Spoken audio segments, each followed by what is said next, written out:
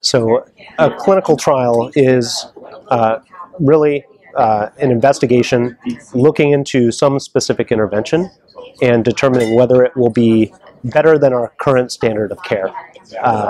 I'm speaking mainly about interventional clinical trials, which is what I'm involved in, and usually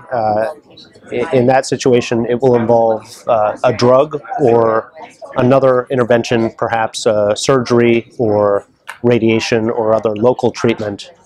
investigating whether that will actually improve patient outcomes as opposed to what we would normally do as part of standard practice.